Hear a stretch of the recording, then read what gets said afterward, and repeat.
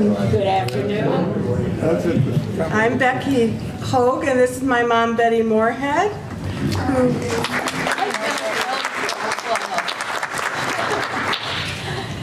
Yes, and it's great to see everybody that has realized that here we are, ready to start another year. And I've lost track of how many years we've been doing this, but it's a long time. And we're happy to have all of you this year. So enjoy.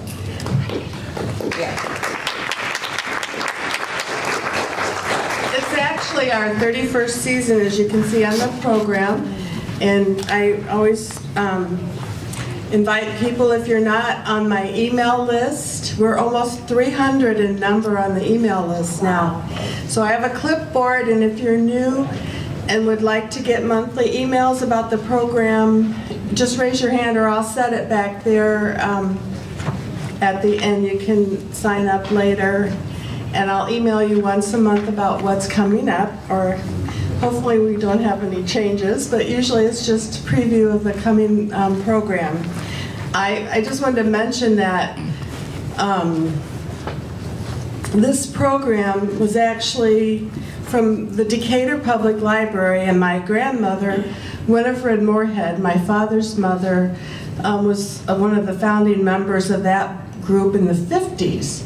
And my father, Lee Moorhead, loved the name and decided to start the book group, where he, as a Methodist minister, lived all over the Midwest.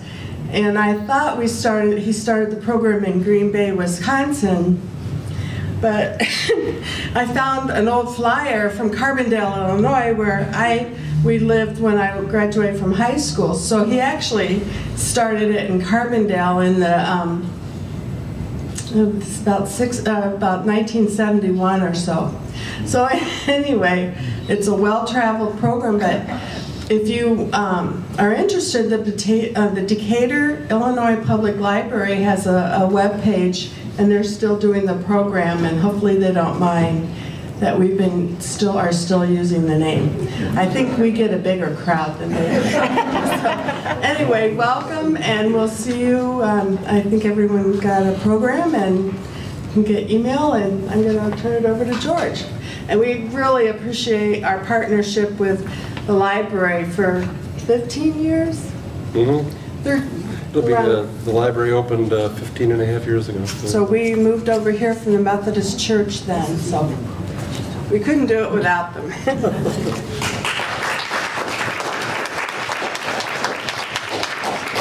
Thank you, Becky. And the library couldn't do it without Betty and Becky, so we really appreciate the collaboration we have.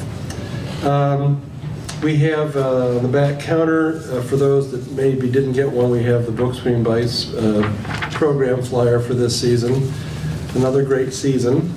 And after 31 years, it's too bad if they don't like us using it, because we're not going to stop. And then there's also, as a courtesy to the Depot Museum, there's a flyer about their open house on Saturday, the expansion open house from 1 to 4 on Saturday, and there's a flyer on the back counter for this as well, so please pick that up on your way out. And it's my pleasure to introduce a speaker who is here for her first time, and hopefully not her last, at Book Between Bites. It's Laura Newman, Batavia's City Administrator.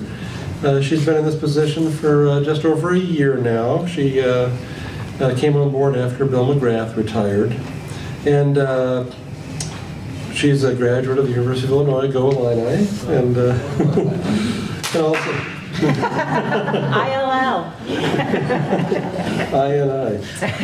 Chicago Kent School of Laws, where she received her Juris Doctor, and she was in the corporate world for the past 12 years, and but has lived in Batavia for 14 in the Joel McKee House, which most people know better as the Bill and Barbara Hall House. And, that's okay with me. Yeah. Rapidly becoming the Newman House. And anyway, they moved here 14 years ago and called Batavia home, and we're very glad that she and Steve are here. And we're very happy today to have Laura here to talk to us about Profiles in Courage. So Laura, this will be. Thank you very much. Thank you, George, Marilyn, and Becky for inviting me here. It's really an honor to speak before this group. I have, all my life, I've been a lover of books. They've taken me places that I would never have an opportunity to visit. They've allowed me to meet people I otherwise never know. And I continue my love of reading. And I especially appreciate opportunities like this that provide me a chance to stop and pick up my reading again, because life can get so busy, and you get a few pages into a book and it just gets kind of set aside. But when you know that on a certain date that you're going to be speaking for about an hour about a certain publication, then why, you read it cover to cover very thoroughly. And this is actually my second reading of this book. I read it when I was 9 years old. And it was quite a challenge to read this with a 9-year-old's vocabulary and understanding of how things worked in the world, let alone the United States Congress. But I think it's really special to me that I always made friends with somebody in the library who were on the staff and that could get to know me, and I'd always ask them to help me pick a book. You know me, help me pick a book. And this was one of those selections that one of those librarians picked for me. And the reason why I think it's really special is that I'll give you a little bit of my background. I loved school. If you love books, I guess you end up kind of loving school too. And as I was going into college, I sat down with, they called them guidance counselors then. I don't know if the name has changed, but they help you choose what path you're going to take post high school. And it was suggested to me because I kind of thought my career would be somewhere in, I thought helping between management and the employees in a corporation, kind of manage that relationship to kind of be the best that it could be. And they said, well, and I said, I love the law too. And they said, oh, well, if you want to be a lawyer, you should study political science. And so that's the school that I applied to at the University of Illinois, was political science. And while I loved the coursework and the conversations that we were having in class about government and the political issues that were happening during that time 3 decades ago, I started to think, now, what does one do with a degree in political science? It doesn't seem like it's getting me to that place that I saw as my career. So I changed over to the business school, and I actually ended up receiving a degree in marketing, of all things. And after I graduated, I was in sales for a while, but it really it wasn't my passion. And so I decided to go to law school, and I ended up actually practicing labor and employment law. So I did a lot of contract negotiation and even in the public sector. And I really, what I most enjoyed about that job was before bad things happen, try to be in there to try to build that good relationship so that you don't end up in arbitration, you don't end up in litigation. But there were a lot of arbitrations and litigations that happened while I was in practice, and it just wasn't, I still felt not my calling. But there was one of my clients that needed somebody to head up HR. And I thought, that's what I really have a passion for. I'm gonna take that job. And honestly, I think that I would have still been working for that company for the rest of my career because I loved my job and I loved the people that I worked with. And it's a Japanese company, so I got to learn another culture that I very much loved as well. But then Bill McGrath retired. And I thought, I have always had a passion for government and service to my community. And since moving here 14 years ago, I have just fallen in love with the city of Batavia. I tell everybody I remember the exact moment that it happened. I had a new dog, and we were in training together, because obedience training is as much for the owner as for the dog, and needed to kind of socialize a little bit. And we walked over to, I heard some commotion up on Wilson Street one Wednesday evening. What could be going on a Wednesday evening? The homecoming, Gary Shira, our former police chief, knows.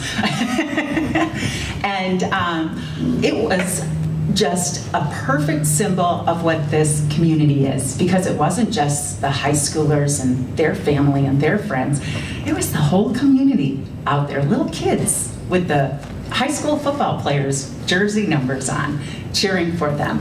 And so I said to myself, if the city administrator ever retires, and I had to wait 10 more years. But that is what prompted me to take the position that I have now, and I'm so pleased. I love my job every single day.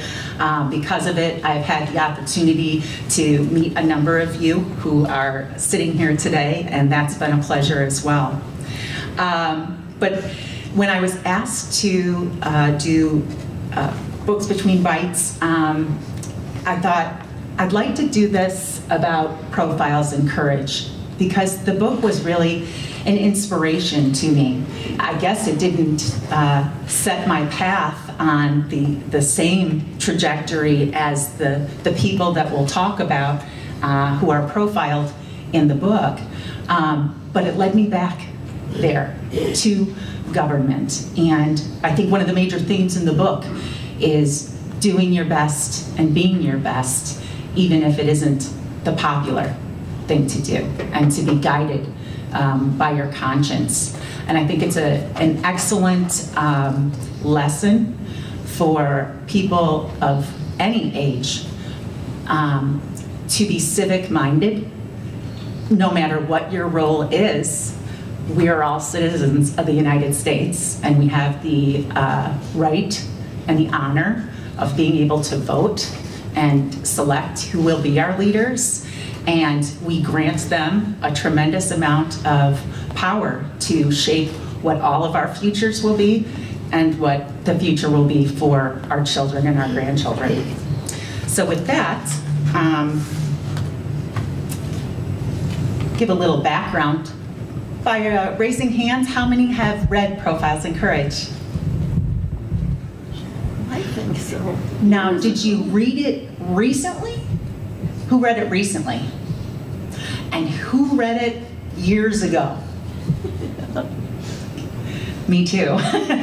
But I guess I'm both, right? Because I did have in-depth reread it for exactly this purpose, and it was a pleasure to think about the impressions that I had as a 9-year-old of this book and the impressions that I now have 4 decades later.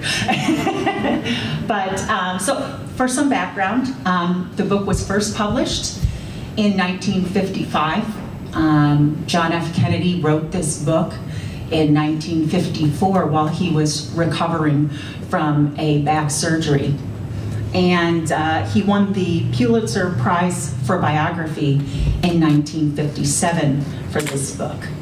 At the time that he wrote it, he was a very junior senator from Massachusetts. And I think among the important things about his background in discussing this book, you know, he was the second to eldest son of the Kennedy family. It was Joseph Jr. who was his father's, let's say, pick to go on to do great things for the United States. And unfortunately, his older brother, Joseph, was killed in World War II. And John also served in World War II, and among the most famous stories about John F. Kennedy is how he saved his crew on PT 109. And so that certainly was a brand of courage So I find it very interesting that in this book, he talks about a different kind of courage, and that's political courage. So the premise of the book is that it's a study of political courage, and it's exemplified in 8 different biographies of senators who voted consistent with their conscience, even though their position on a particular issue was opposed by their constituents, by their party, or in some cases, both.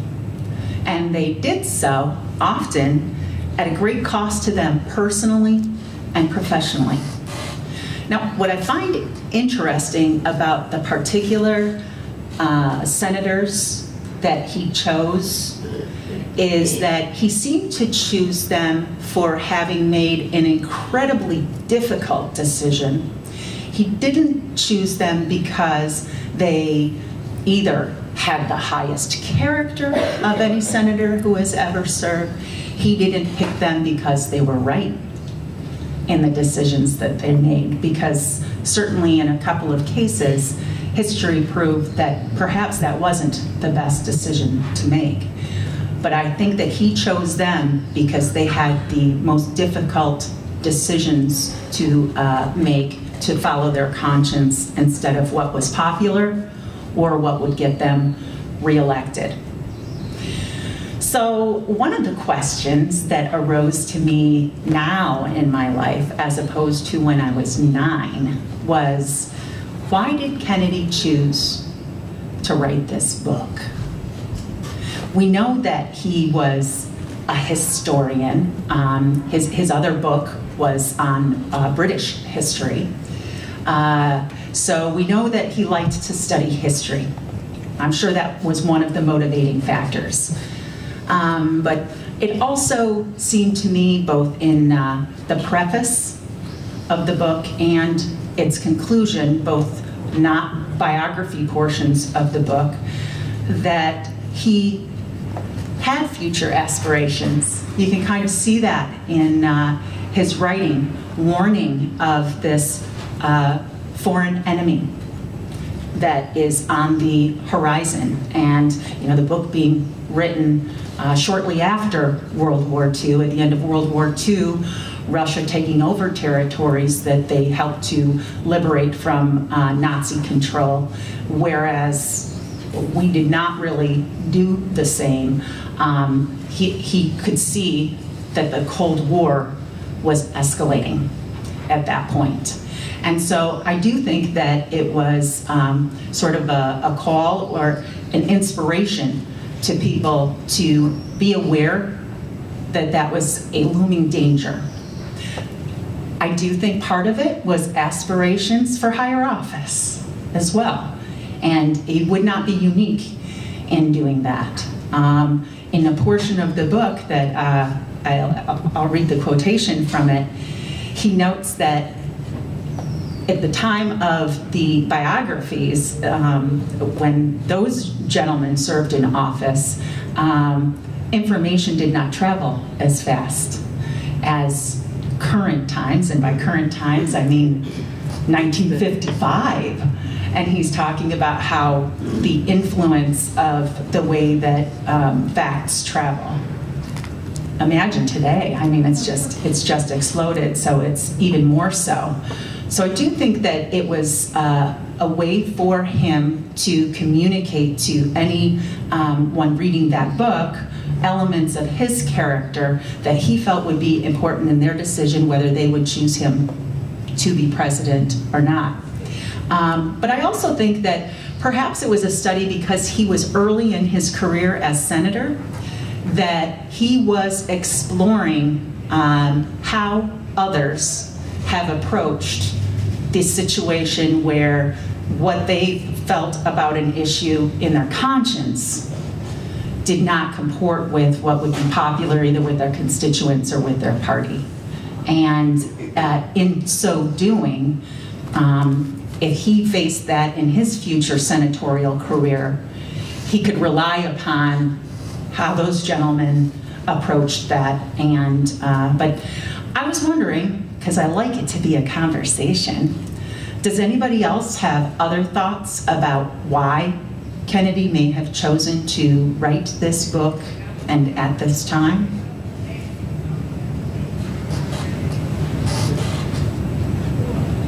Well, if it comes to you, we can talk about it later, because, oh, yes. Well, I'm thinking of him recovering from back surgery and having a lot of time and introspect in the war and saved soldiers and have been regarded as a hero for doing that.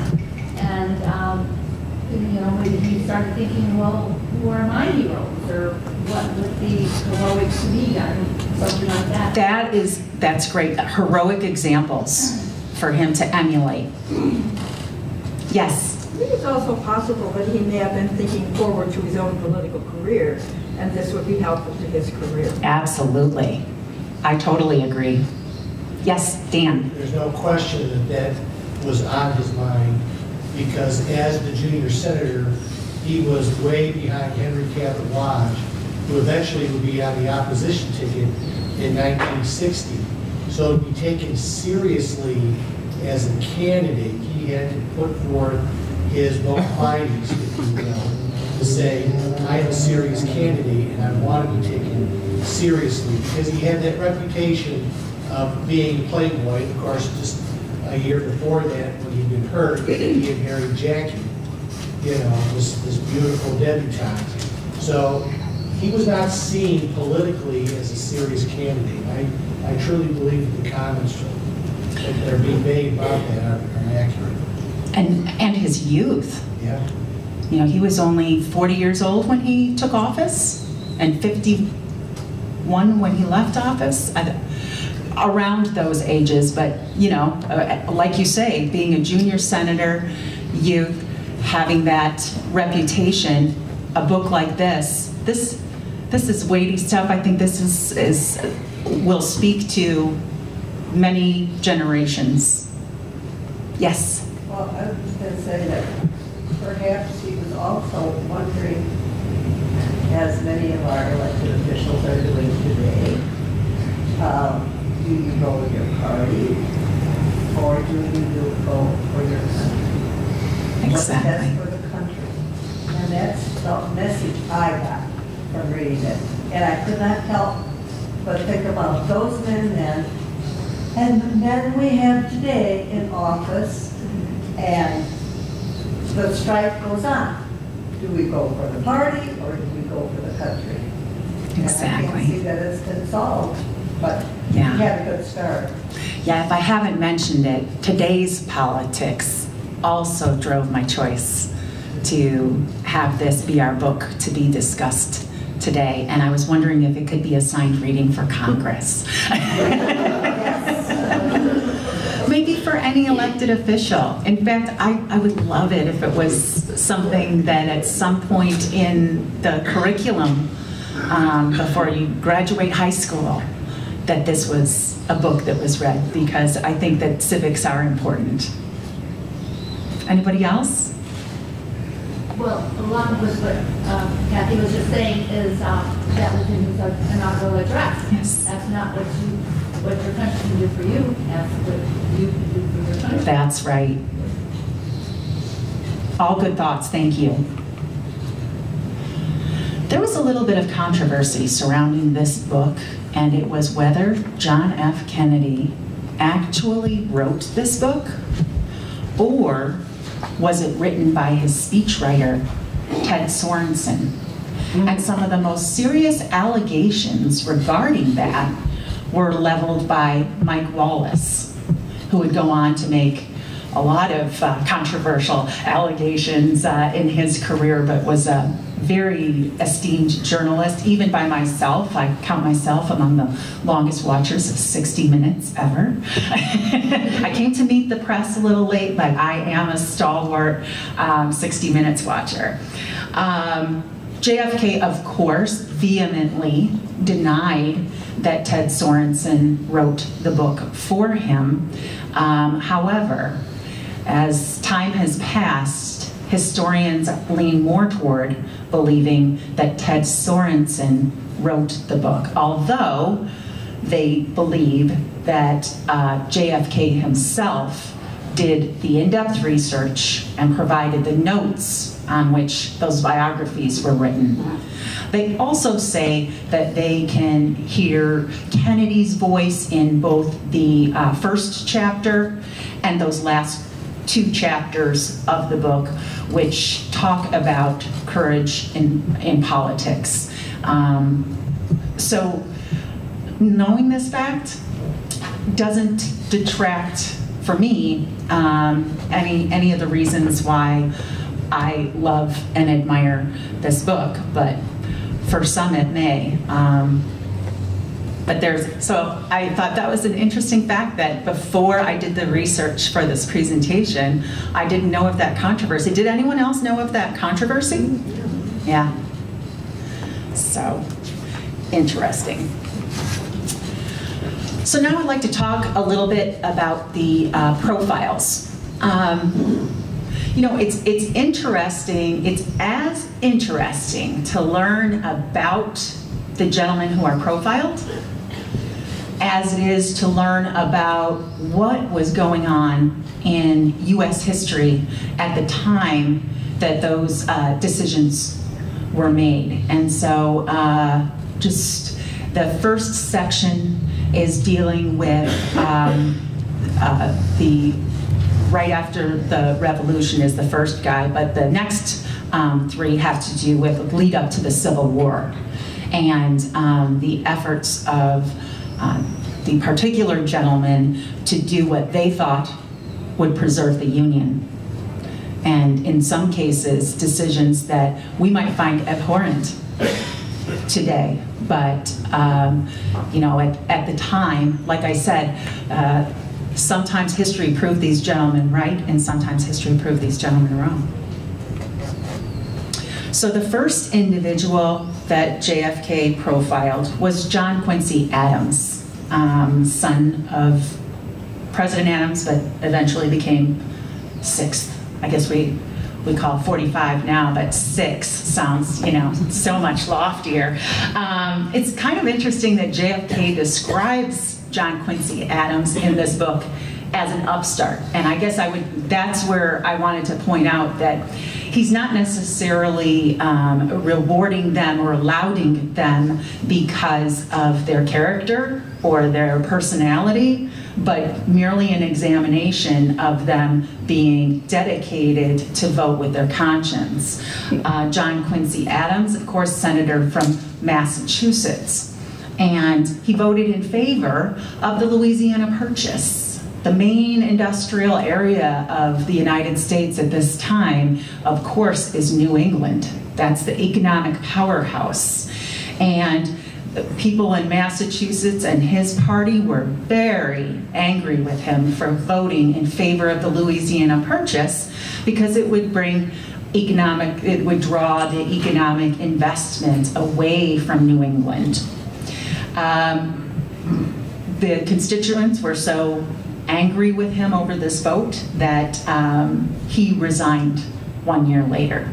But of course, that was not the end of his political aspirations, and eventually he made it to be, he was elected president. The second individual is Daniel Webster, and Daniel Webster was also a senator from Massachusetts.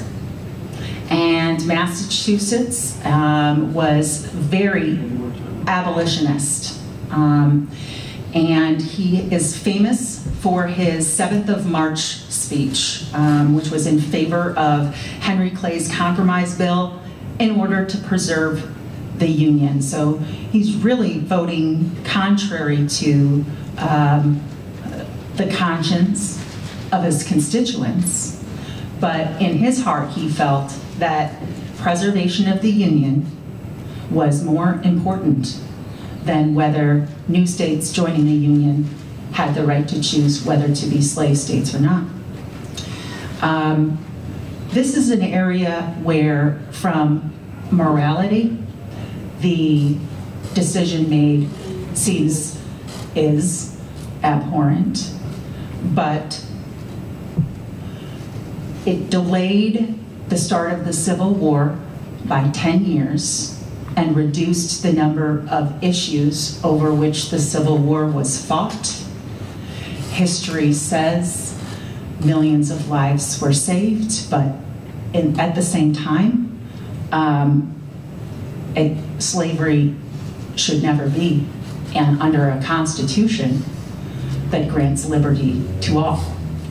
And the later biographies are about holding up the values of our Constitution versus what would be politically easy to do. Next is Thomas Hart Benton, and he took an uncompromising stand that new territories should be allowed to decide the slavery issue for themselves. Against that, even though he himself is from Missouri.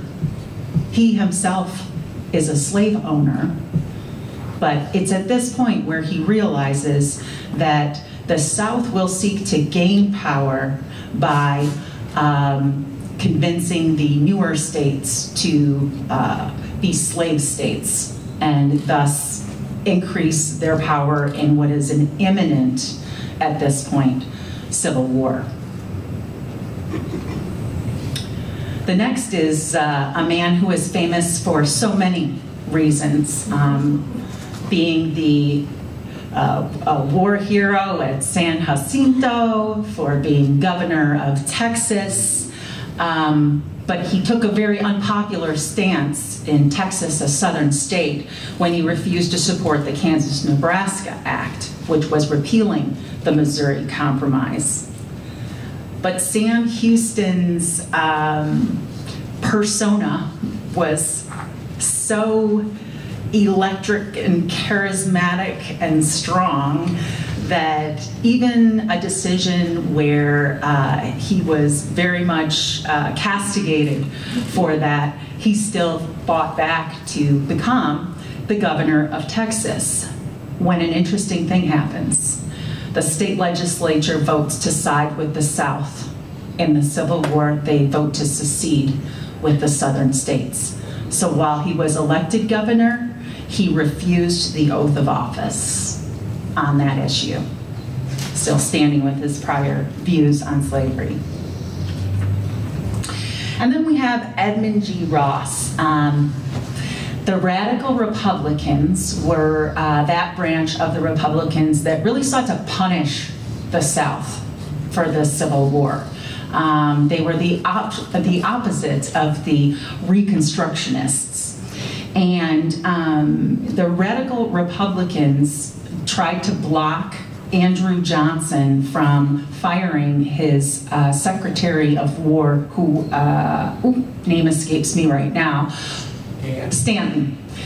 They tried to block him from firing Stanton, and on the grounds that the Senate should have a review of that. It wasn't a presidential power.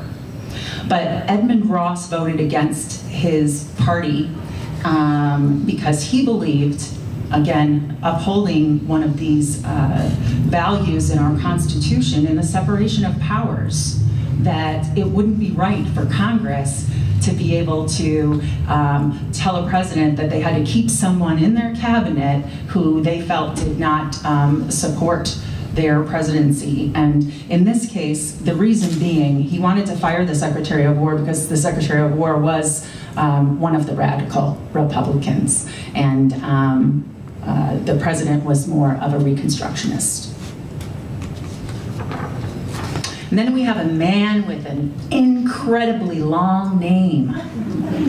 I wonder if anybody ever, because it would take forever, you know, when you get to his name in the list, Mr. Lucius Quintus Cincinnatus Lamar. I have to believe they just called him Lucy, maybe. No. So he was from Mississippi. And Mississippi, after the Civil War, was just in shambles. And Lucius Lamar voted against free silver. Up to this point, the U.S. had been operating on the gold standard for currency. But as Western progression happened, they found this new metal in the ground, silver. And the silver started becoming another currency to be used, and gold was the standard of the northeastern banks. And so Congress was voting on whether or not to allow the southern states to pay off their debts to the northern banks that were the results of the Civil War using this free silver. And because he believed it to be an informal currency, he felt that the U.S. should just be on that gold standard. He voted against what would have more easily gotten Mississippi out of their financial crisis. Again, this is one of those decisions that JFK points to as probably not the right decision, because it really did hold the South back from being able to recover as quickly as they might have had they agreed that they could pay their debts off with the free silver. And then we have George Norris, who opposed the Speaker of the House, although they were of the same party. He was known as Joe the Czar Cannon. And the rule at the time was that the Speaker had the ability to appoint all of the members of committees and who the chairman of those committees would be. And this young senator felt like that was too much power in one person. And so he introduced a bill, and actually the legislation was adopted to take that power away from the Speaker. There was another very unpopular vote that George Norris made, and that was that he was opposing authorizing the President Wilson in 1917 to arm U.S. merchant ships, which were being attacked by the Germans as they crossed the Atlantic. But what George Norris saw this was a way for private companies to prompt U.S. involvement in World War I. And he felt that was not the right reason to arm these merchant ships. And he himself was very much opposed to U.S. involvement in the war. Eventually, Woodrow Wilson, he wanted the approval of Congress, but he determined that he had the right by executive order to arm those ships. And so he offered to resign. George Norris, because it was such an unpopular vote at home, he offered to the governor that he would resign. But because he felt so strongly about his position, and it had to do with whether this country was going to go to war or not, he took time to travel the state, and city by city, he would give these speeches to explain to people why he voted the way that he did. And eventually, he did such a phenomenal job of convincing them that it was a closer call than really they thought it was, and some ended up changing their minds about it, that the governor said that he would not accept his resignation and there would be no special election. And then finally, we have Robert Taft, who probably his decision cost him his party's nomination. But it's an incredible issue. I can only imagine the struggle of conscience that this man went through. We have a US Constitution that says you cannot be punished for something that was not a crime when you committed it. Otherwise, if the government wanted to take away your liberty, they would just pick something that you had done in the past, make it a crime, and put you in jail. In the Nuremberg trials, the atrocities committed by the gentlemen who were on trial are horrific. But at the time that they did them, there was no law prohibiting those actions. And so, Robert Taft took the extremely unpopular position of saying that because it violates a provision of the United States Constitution, which does not apply in an international forum. But these are the principles that as an American we live by. And so he strongly opposed the Nuremberg trials and was, it definitely cost him his party's nomination in the next election. So what is the importance of this book? I talked about it a little bit at the beginning. It's an in-depth examination of what courage means in the political context. And it's very interesting to me because in my job, I get to see that every Tuesday night and the first and third Mondays. Because I see elected officials make those kinds of decisions, and they're no less weighty because they affect the people who live right next door to them, everybody in Batavia, and the future of our city. And I also like, and I mentioned before, that each chapter teaches the reader about a critical point in American history. I have a few quotes that I wanted to share from the book that I found especially poignant. First, I'll hold the book right side up. I always tell people I'm very good at reading things upside down, though, because I did contract negotiations.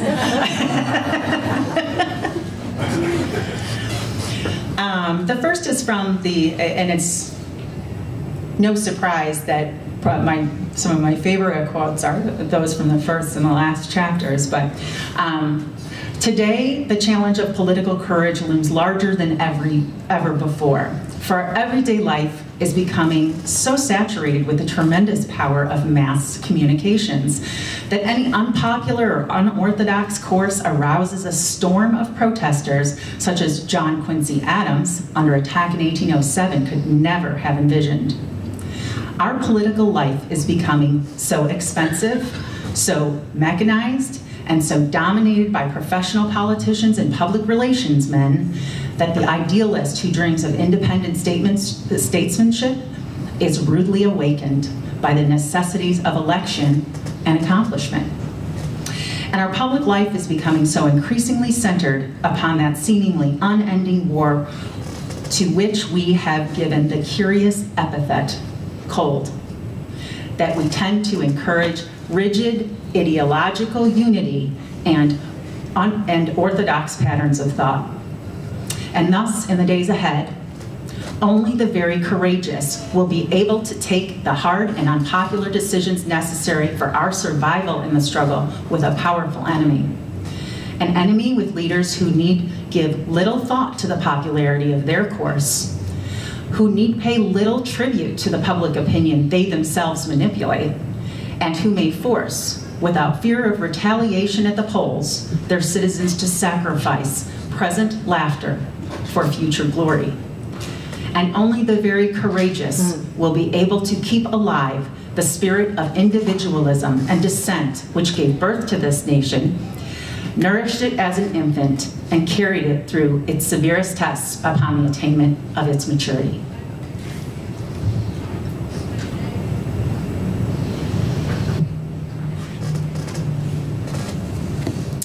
That first quote, I think so much of it is as true today as it was back then. So in the last chapter, one of the things he says is, this is not to say that courageous politicians and the principles for which they speak are always right. John Quincy Adams, it is said, should have realized that the embargo would ruin New England, but hardly irritate the British. Daniel Webster, according to his critics, fruitlessly appeased the slavery forces. Thomas Hart Benson was an unyielding and pompous egocentric. Sam Houston was cunning, changeable, and unreliable. Edmund Ross, in the eyes of some, voted to uphold a man who had defied the Constitution and defied the Congress. Lucius Lamar failed to understand why the evils of planned inflation are sometimes preferable to the tragedies of uncontrolled depression. Norris and Taft, it is argued, were motivated more by blind isolationism than constitutional principles. All of this has been said and more each of us can decide for himself the merits of the courses for which these men fought. But is it necessary to decide this question in order to admire their courage? Must men consciously risk their careers only for principles which hindsight declares to be correct, in order for posterity to honor them for their valor? I think not. Surely, in the United States of America, where brother once fought against brother, we did not judge a man's bravery under fire by examining the banner under which he fought. Now, that particular passage I found perhaps controversial because right now we're having various cities take down the statues to men who fought the Civil War because it was a nation who was fighting to the South were fighting for slavery, right? And so I found this passage gave me pause, and I wanted to ask what all of you feel about that. I mean, I guess what he's saying there is that we can admire someone's courage without attaching it to their decision as to whether we see it as a correct decision or a wrong decision. Does anybody else have some thoughts about this? Would you read the passage again? Sure thing. It's not necessary to decide the question of whether it's right or wrong in order to admire their courage. Must men consciously risk their careers only for principles which hindsight declares to be correct in order for posterity to honor them for their valor? I think not. Surely in the United States of America, where brother once fought against brother, we did not judge a man's bravery under fire by examining the banner under which he fought. Right? It's thought-provoking. Yes? It is, and I think we can admire someone's courage even if we don't believe they did the right thing. Mm-hmm. That it took a lot of courage to do what they did, even though I wouldn't have made that decision myself. Mm-hmm. Yeah. I think that's certainly very possible. Mm-hmm. Yes? I look at it when I think about religion, as much as politics, because you can admire somebody who truly believes in a different God than you, and admire them for having their faith. Right. Yes? I think kind of basically the same as she did, and it's how now you look back and say, why did they destroy this, that, or the other things when they found the rubble of some of these things? Do you think, what is, my grandchildren going to think of the same as we think of the destruction of the Acropolis, of the destruction of this and that, and so many beautiful works of art in Rome and stuff like that that were destroyed because of changes of faith, but, and then two cultures. We don't apply in the world, but they knocked the person's, culture down. Right. And it was what was theirs at the time, exactly as it was said. This, you can't do it on their hindsight. It's what they did when they were there. Mm-hmm. Yes. I think at least in a few instances, and that's people who were wrong off the hook. Mm-hmm. In the instance that you're mentioning about money, we're looking at the motive of why those statues were put there. We don't have as much in the north of our heroes, the Civil War heroes.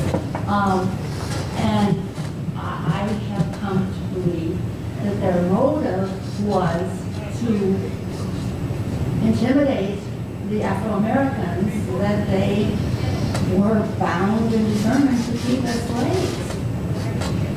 So that's just, I know it would appear most people don't see it that way, but that's the way I see it. I think if you look at the timing of when the statues were erected, it bears it really upholds what you're saying. Yeah, especially in the 60s. Mm-hmm. Exactly. Yes? The men who fought the Civil War had a goal, and we're not agreeing with that at this time. some of us.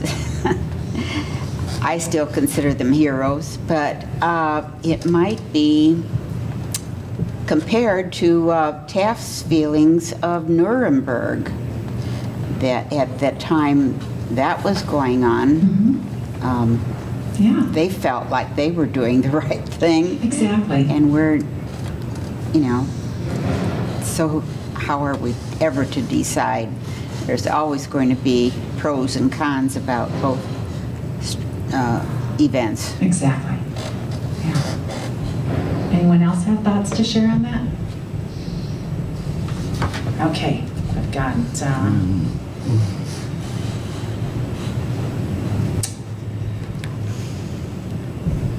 I think I'm just gonna hit this last one here.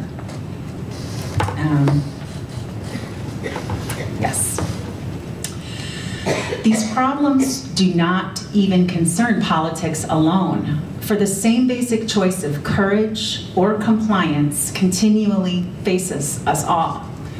Whether we fear the anger of constituents, friends, a board of directors, or our union, whenever we stand against the flow of opinion on strongly contested issues. For without belittling the courage with which men have died, we should not forget those acts of courage which men, such as the subjects of this book, have lived. The courage of life is often a less dramatic spectacle than the courage of a final moment, but it is no less a magnificent mixture of triumph and tragedy. A man does what he must in spite of personal consequences, in spite of obstacles and dangers and pressures, and that is the basis of all human morality. To be courageous, these stories make clear, requires no exceptional qualifications, no magic formula, no special combination of time, place, and circumstance. It is an opportunity that sooner or later is presented to us all. Politics merely furnishes one arena which imposes special tests of courage. In whatever arena of life one may meet the challenge of courage, whatever may be the sacrifices he faces, if he follows his conscience, the loss of his friends, his fortune, his contentment, or even the esteem of his fellow men, each must decide for himself the course he will follow. The stories of past courage can define that ingredient. They can teach, they can offer hope, and they can provide inspiration. But they cannot supply courage itself. For this, each man must look into his own soul. And that's how he ends the book, and it's that passage there that I felt listening to John F. Kennedy speak. That sounded like John F. Kennedy to me. That greatness lies within each one of us, and we all have the ability to show courage and to do the right thing. Let's see what else I have here. Quotes. I think I'll skip. I've mentioned why this book is so special to me, but every year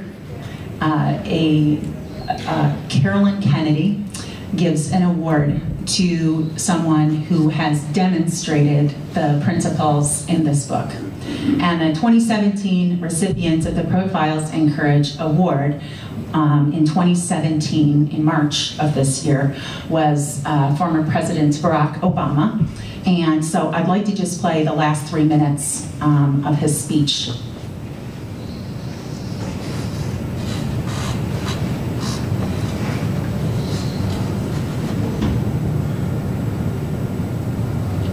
Everyone. Every citizen inspired by that history who dips their toes in the water of active democracy for the first time and musters up the determination to try and fail and try again and sometimes fail again and still try again, knowing their efforts aren't always rewarded right away, because they believe in that upward trajectory of the American story, the story that nobody told better than John F. Kennedy. That very Kennedy-esque idea that America is not the project of any one person, and that each of us can make a difference, and all of us ought to try. That quiet, sturdy citizenship that I see all across the country, and that I especially see in young people like Jack and Rose and Tatiana, Malia and Sasha, and your kids. I don't know whether President Kennedy's aide and friend, the historian Arthur Schlesinger Jr., was right when he wrote that history unfolds in cycles. But I do know that it doesn't move in a straight line.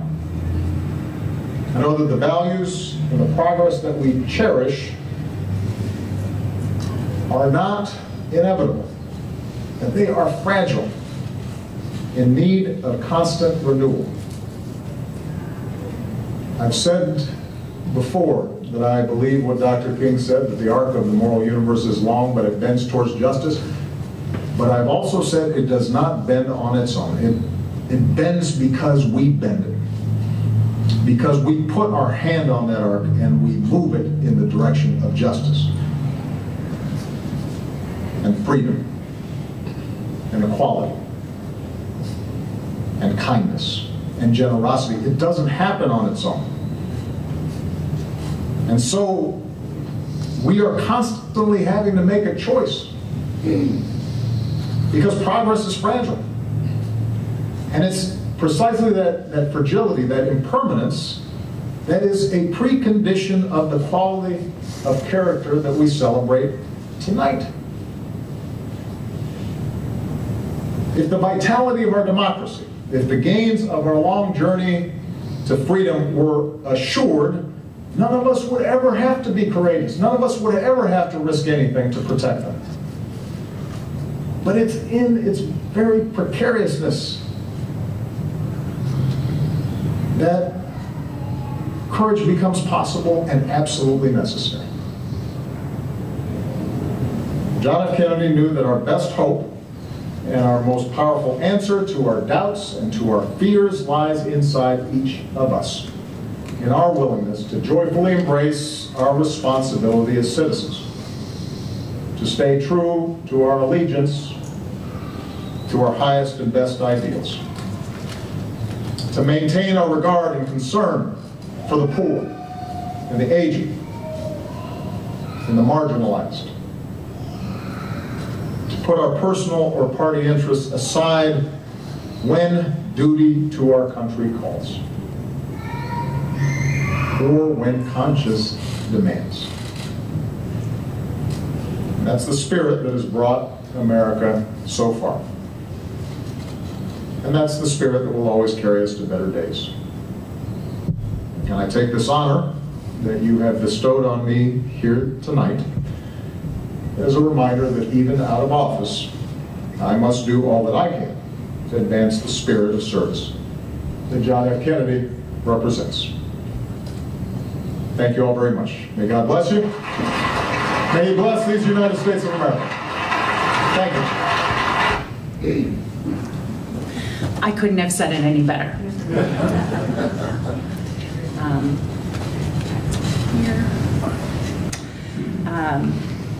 I really thank all of you for taking the time out of your day to come here and talk about my favorite book with me. And I hope that you enjoyed the conversation, and I'll really look forward to sitting on that side of the podium next time. May I ask, does anybody have any questions or comments? Yes, do you link Kennedy's obvious regard for independence and showing profile to some of his own actions? Now, he wasn't always right. The Bay of Pigs was awful.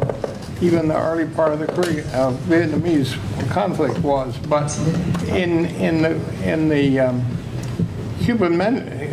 the Cuban Missile Crisis, he totally disregarded all of the military advisors and most of his own cabinet, and pursued a totally separate course that could have been a catastrophic result against him. It worked well, but it appears. But I just wondered if you linked the things in the book with some of his later action. Absolutely. I think he was studying being courageous enough to act independently when you truly believe in your heart that where you're going is the right course of action, no matter what anyone else thinks of it. And he ended a crisis that could have been literally nuclear without a shot fired. Any other? Yes, sir. Thinking about courage, I am reminded of a book called Walking with the Wind. Yes. If anyone wants to know what courage is, they should read that book of 503 pages. It was written by Congressman John Robert Lewis, who walked with the wind and courage during the Civil Rights Movement. Excellent. Walking with the Wind? Yes. Excellent. Any other comments? Laura, yes. There are a lot of impressive things this hour. One of them being that you read this book when you were 9. I loved books. I would actually my mom would be like, "It's lights out, Laura." And I'd put down my book, and then she'd go down the hallway, and I'd position the book so I could catch the light from the hallway. If I was smart, I would have got that flashlight and put it under the bedspread. I saw that later in a movie. I was like, brilliant. Thank you. Dan? When I looked at the story of Edmund Ross, the senator from Kansas, who ended up only serving one term as a result of his vote, it brings to mind how important that decision was, because it would have triggered a constitutional crisis. Because at the time Johnson was president, there was no sitting vice president. There was no mechanism to put back into office somebody, and of course Johnson probably would not have nominated somebody because of his actions in office. And there was the Speaker of the House, who I guess wasn't clearly delineated. In my reading, it's been said that Benjamin Wade, who was senator from Ohio, I believe, who was president of the Senate, president pro tempore, would have become president of the United States.